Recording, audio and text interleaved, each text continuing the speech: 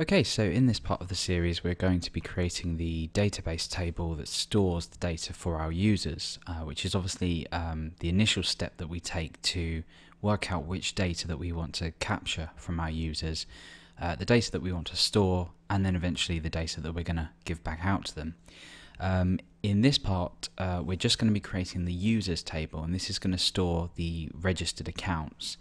Later on we'll add more tables that deal with different things, but in this part we're just going to focus on the users table itself, and that will allow us to create our overall login and register system. So I've already created a database table, and I've just called this LR for login and register. You can call your database table anything you like, usually relating to your site in some way.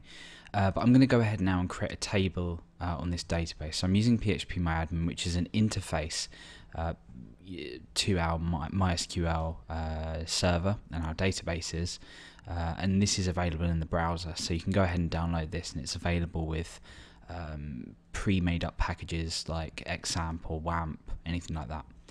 Okay, so let's go ahead and create this table. So I'm going to call this users. Now the number of columns I know because I've already planned this out, and it's going to be 7, but if you don't know, that's fine. We can just go and put in any value here, and we can add fields as we go, but I know that it's 7, so I'm going to choose 7.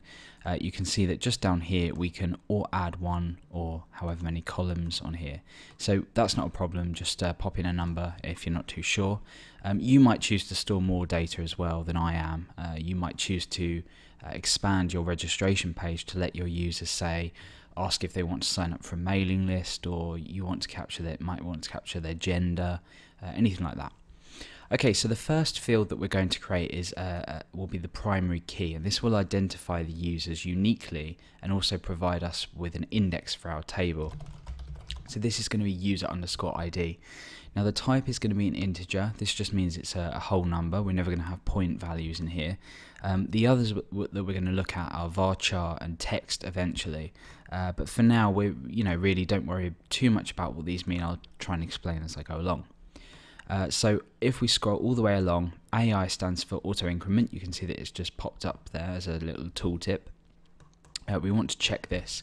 Essentially what this means is this value will increment for every record that we add. So the first user, say Alex, is 1. This field will automatically inject the value 1. If we create another record, say Billy, he'll be 2, Dale 3, 4, and so on. And the index here is primary, so we always have a primary key for a table to keep an index. Okay, so the next one is straightforward. It's username. We obviously don't want this to be a number. We don't want users to be signing up with numbers for username, so we want a varchar, which means variable characters, and we have to provide a length here. So I'm just going to go ahead and say 32. We'll incorporate the length checking into the back end of our code eventually. We also want a password, and I'm going to set this again to a varchar, and this is going to be 32. Now we're going to be storing this as an encrypted string, so bear this in mind. We'll initially be using MD5, which equates to a 32 character string, however long the password is of the user. So 35 and upwards you'll be safe, but this may need a bit of tinkering around with if you're using different encryption methods, obviously. MD5 isn't too secure, but we're just going to be using it for simplicity for now. Okay, so we want to store the user's first name, and we also want to store the user's last name, and these will both be variable characters again. I'm just going to set these to 32. You might want to increase this, obviously as you go along, feel free. Email I'm going to set to a varchar, and I'm going to set it to a very strange number, 1024 or 1025. Either one is the maximum characters for an email address. I always do this out of habit, but it's entirely up to you. You can choose a shorter value because it's unlikely to be, but I always like to just put it in there. And lastly, active, and this is going to be the state of the user's account. Initially what we're going to do is we're going to create the login and register system without email activation. Then we're going to go ahead and incorporate email activation into the back end, and ask users to activate their account by email. Now, when a user initially registers, this int is going to be set to 0 to mean that they haven't activated their account. So if we look at the top, you can see our table labels here. You can see that if we scroll, where is it? Oh, default here. So this default value here, we can set as defined and then choose a value.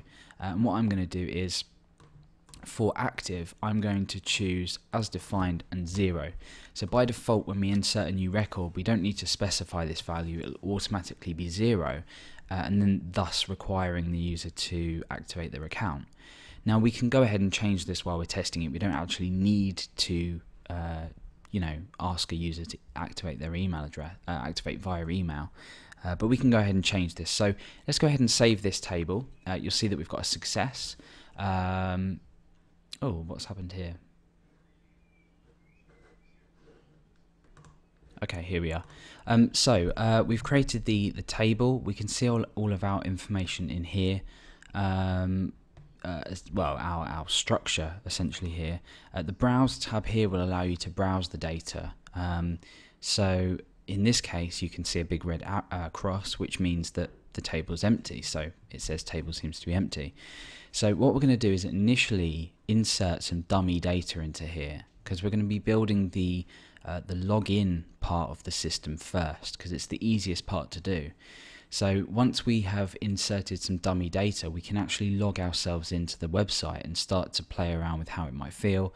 And then really the registration is an entirely separate entity from the system, because all it involves is inserting some data in place into this database table. So let's go ahead and insert some dummy data into here. I've clicked the Insert tab at the top of PHP My Admin, and I'm going to essentially just fill this form out here.